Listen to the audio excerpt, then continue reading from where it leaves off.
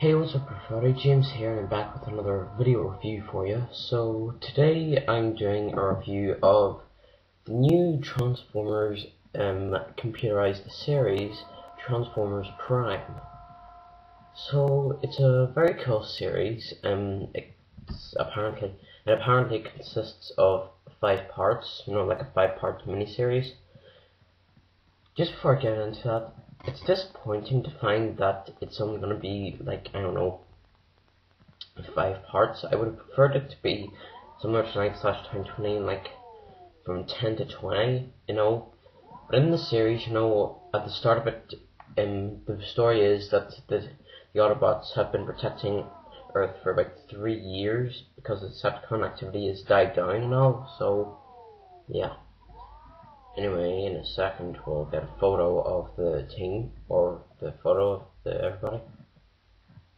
Here we go. Okay, here is the cast: Bumblebee, RC, Optimus Prime, Ratchet, Cliffjumper, Bulkhead. Then up in the far right corner, going from the right to the left, there's Megatron. Starscream's the one just above. Below Starscream is a Decepticon-drone, and to the left of him is Soundwave. So the cast in all this is superb. Luckily, Peter Cullen returned to voice Optimus in the series, which I think is a huge leap forward for him, because in the G1 series he was happy as Larry. Sorry if that sounds weird, it's the phrase we use in Ireland. He was happy as Larry to voice Optimus in G1 and in the movies. Yeah. So, in a minute I'm going to show you each individual character. So the circle around this one is Bumblebee. Bumblebee is just around the same as the movies and animated.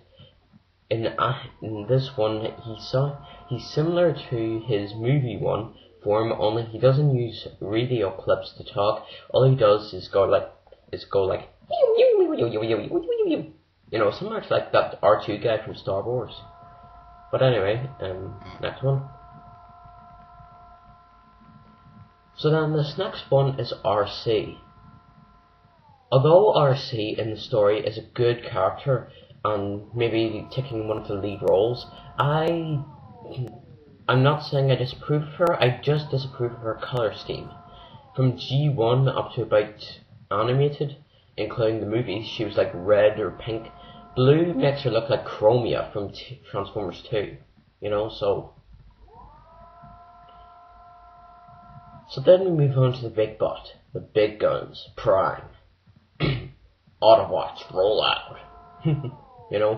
Prime is a cool character. His vehicle mode is the same as the movies, a truck.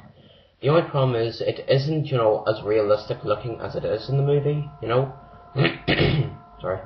But, he does look impressive, and no offense, like Hasbro, but you made a real mess up of his face under the shield. So then we move on to Ratchet. Ratchet, dare I say it, is one of my least favourite characters. In fact, even his grumpy old version in animated seems to be better than this.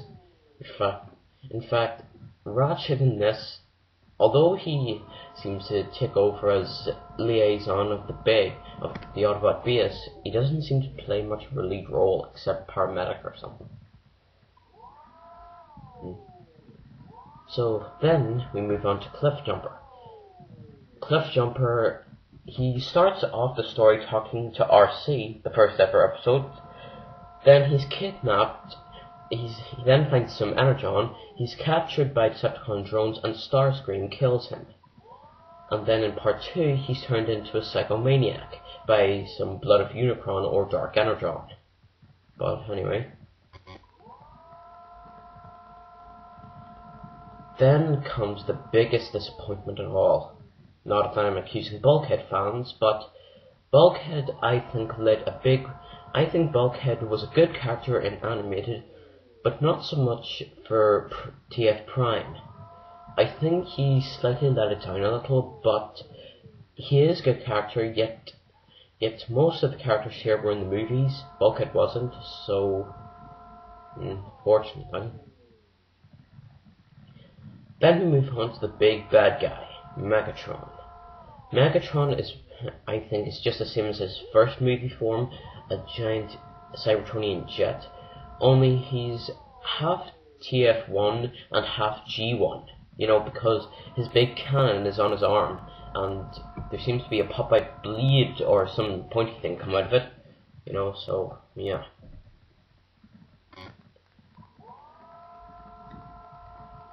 So then we have Starscream.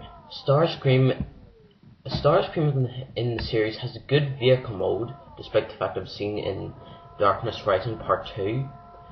I think he looks okay. His face and his voice are weird, if you know what I mean.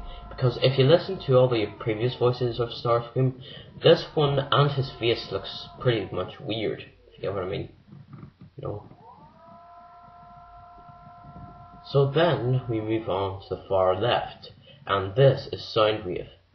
Soundwave leads a very, very small role, even for episode 1, Darkness Rising Part 1, you know. I think he's meant to turn into a jet, but he records RC's voice after a transmission to Cliffjumper, and after that you almost think Soundwave was a girl. Weird or what? So now, finally, we move on to one of the Decepticon-drones. There are a hell of a lot of these things in the series. They all turn into the exact same type of car. Just look at one and they all turn into it, you know? In vehicle mode, they have raised up guns from the hood, and in robot mode, they're pretty much badass. In fact, I almost thought that these things were clones of Soundwave, but whenever I saw Soundwave, boring. So overall, well, at the time that I'm doing this video, only 2 episodes have been brought up, The Darkness Rising Part 1 and 2. But overall, I think that the series is brilliant. There's some amazing computerization in it. There are a couple of clips from the first Transformers movie that went well for it, that went well for the movie, but not as much the series. But other than that, I think this is superb. I'd give it a solid 8 out of 10. Characters, my top 5 favorite characters are Optimus, Bumblebee, RC, and Cliffjumper, Megatron, and Starscream. Ratchet, Bulkhead, the drones, and Soundwave let me down real bad. So, my advice, watch as much as you can, and so I'm signing out, so see you later.